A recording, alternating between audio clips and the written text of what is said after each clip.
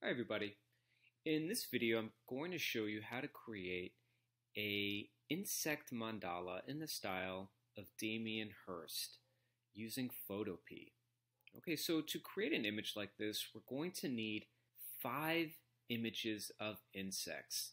Let's get started. Go ahead, collect your 5 images, save them on your device, and we're going to create a new file. So we're going to open up Photopea and go New. You're going to set your DPI to 100 first. So go ahead and change the DPI first. All right, make sure there's the point after it. And you're going to change the height to 1000 and the width to 1000 as well. All right, so it's going to be 1000, 1000, 100 DPI. Create. Once you have your artboard opened up, you can go ahead and import all of your insect files. So I'm actually going to copy mine from another document. So you could easily just, as long as you have both or more projects open on the tabs up here, you can highlight your files, click and drag, and they should show up there. Now I have 4. To import a photograph in Photopea, you go File,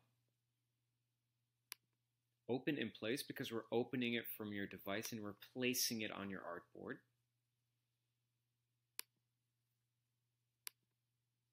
And there we go. So now we have our 5 images. And whenever you import an image that you find on the internet, you might notice that it is a smart object. So you see these little squares in the bottom right. Just 2-finger click or right click that file and rasterize it. Okay, so we have our 5 images. I'm actually only going to work with 2 to begin with. So I'm going to hide 3 of them because we're going to have to do this in 2 different layers. So because I have 3 beetles and 2 butterflies, let's start off with the butterfly images. Now, we're going to need to delete that white background. To do that with a colored image, you're probably going to want to try the magic wand tool over here.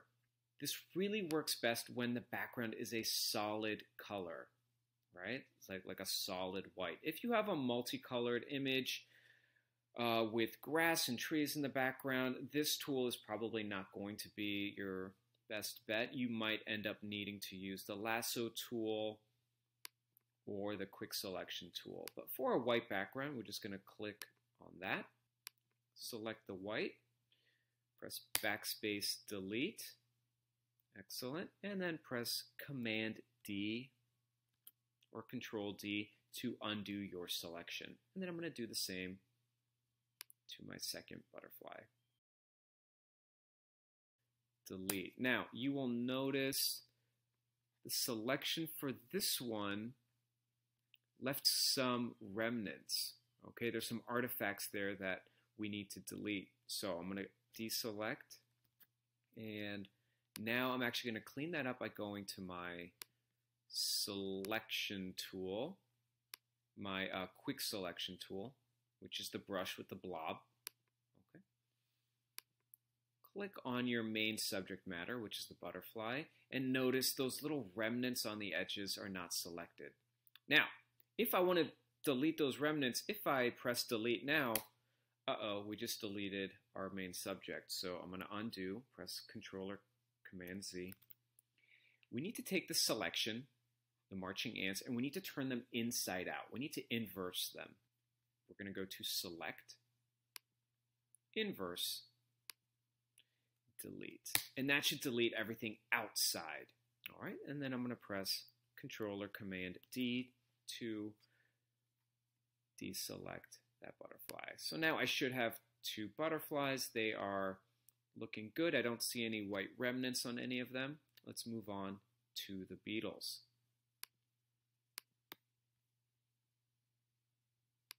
Magic wand, delete, Command or Control D. This one definitely does have some white artifacts on the edges. So again, I'm going to go back to my quick selection tool, select the main subject, perfect, go to Select, Inverse, Delete. Control Command D to deselect. So I'm going to do the other two and I'll be right back. Okay, so I have just deleted all my white backgrounds. I'm going to make my one group of insects invisible. I'm just going to unclick these little visible icons next to their layers. And I'm going to paint the background a nice neutral color. And this is just so that I can help see if there's any more white remnants showing through. Eventually, I'm going to change that background. So I'm going to use my paint bucket tool, which is right over here. For whatever reason, it is hidden behind the gradient tool. I don't know why. So this one, I can now see that there's definitely some halo remnants on this one. So I'm going to use my quick selection tool, click on the subject matter, invert the selection, delete, Control D, and that looks a lot better. Okay, that two-step process is going to give you better results. Okay, to create our mandalas, obviously these butterflies need to be shrunken down a bit. Go to your Move tool, make sure Transform Controls is on, otherwise this binding box and the anchor points will not show up. Okay, grab a corner, hold down your Shift key to make sure it doesn't scale out of proportion. And now I'm going to do the same to my other one. So Shift and drag. And let's move them towards the top of the page. Okay, so to start lining up your insects, we need to see the guidelines and we need to be able to see where all of our numbers are. So to do that, we go to View right up here.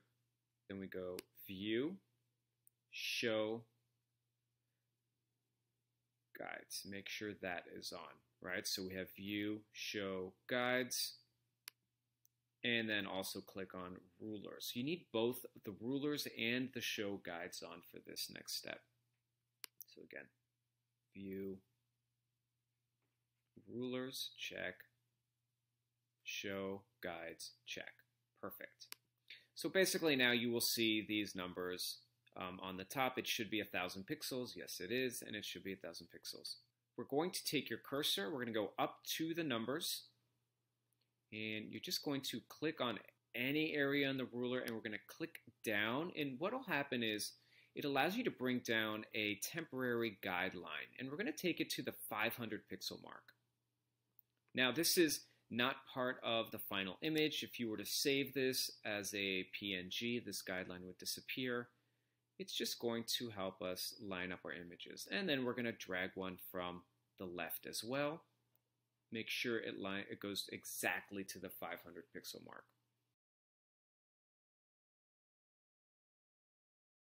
You're going to snap the insect all the way to the top. It should snap to the edge of the image, okay? And you should be able to see these little red guidelines. So that will help us line up our images in the middle. Okay, then we're going to do the same thing to the second one. I'm actually going to shrink it down a little bit. Because we're creating a radial pattern, the images on the extremities, on the outside, need to be a little bit bigger than the ones closer to the center. So that's why I'm creating almost this cone effect, right? Where the images get smaller as you go towards the center point. What happens if your image is not in a binding box that is perfectly centered? Then you do need to visually just eyeball it to make sure that that center of the abdomen is right on that guideline. Okay, we're going to say OK. Perfect. Now we're going to take our two butterfly layers, which are right here, right-click it or two-finger click, and we're going to merge it down. Not flatten image. That will completely get rid of all my other layers. We're going to merge down.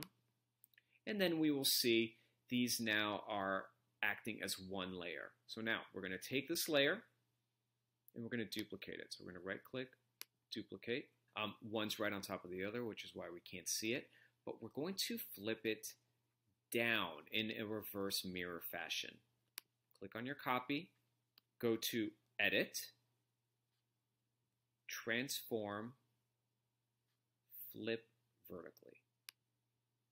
And then we're going to grab it using the Move tool, and we're going to slide it all the way down until it snaps to the very bottom of your artboard. Just make sure it is aligned, not off center, right? They should be using those red guidelines. So now we have these two, and now we're going to merge these two layers together so that they act as one. So I'm going to go to the top one, going to merge down, and now these are one layer.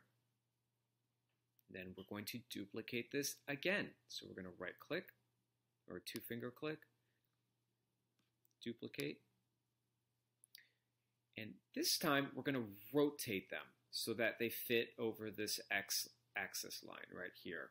Now to do that, just make sure your Move tool is on, Transform Controls is on, and you'll notice your cursor, if you get close to that binding box, will turn into like a arrow with like an elbow bent in it. That means we can then click and drag. So I'm going to click and rotate. But okay, how do we get it to line up perfectly? Do we just eyeball it? Photopea has this shortcut called Shift, which allows you to snap at 15-degree intervals. And then let go, and let go of Shift. And then we say OK. We have to confirm up here with the little check. So now we're going to merge these two, duplicate,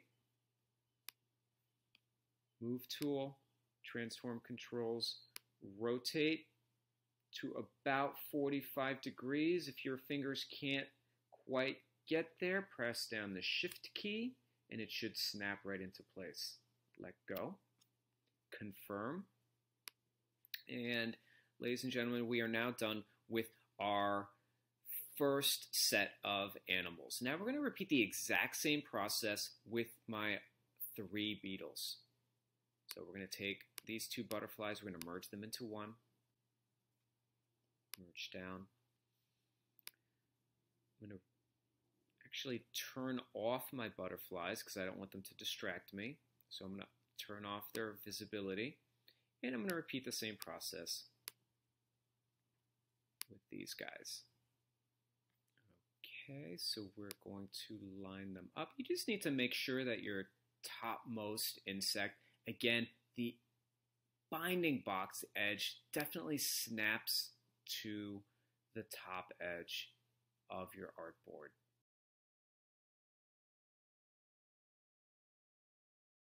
We're going to merge all 3 of these together. You could either just click on the top one and right click and merge down.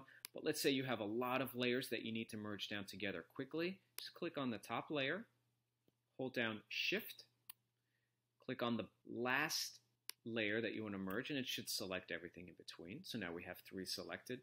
We're going to right click or 2 finger click, and we're going to merge our layers. And now we're going to duplicate. We're going to flip, so we're going to go Edit, Transform, flip vertically, go to your Move tool, slide it down,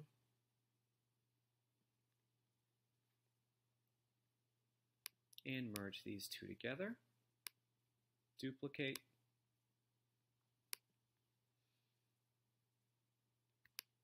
rotate with the Shift key pressed,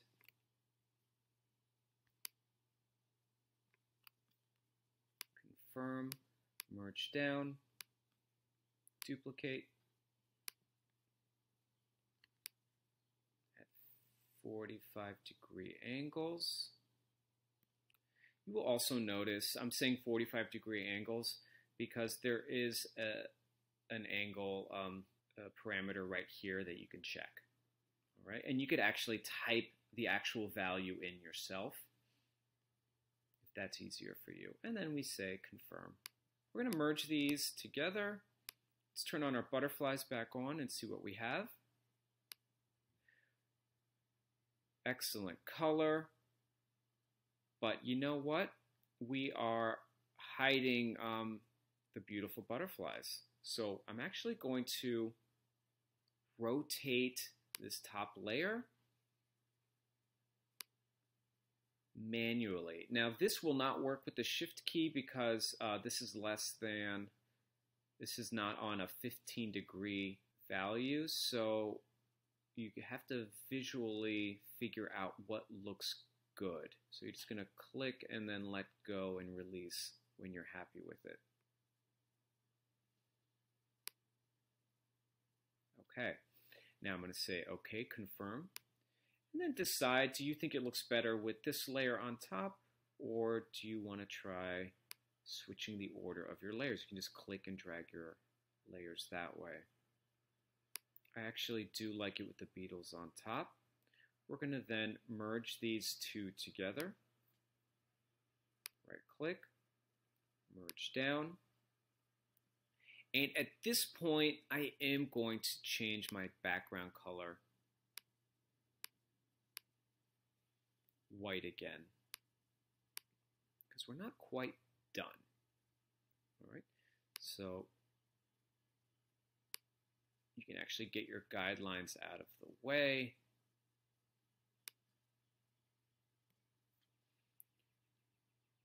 I actually am going to create a drop shadow effect underneath these insects, so it looks like they're almost floating above a piece of paper.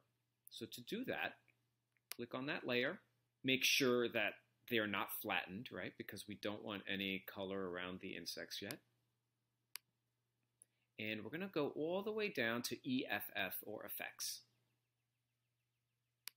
And we're going to click on Drop Shadow.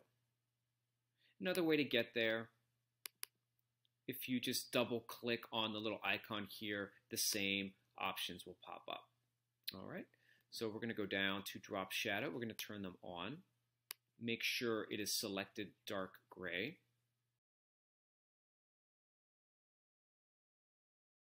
Okay, that looks good to me. I'm going to press OK. And at this point, ladies and gents, you are finished unless you want to add color on your background layer. Okay, I hope you guys found this helpful.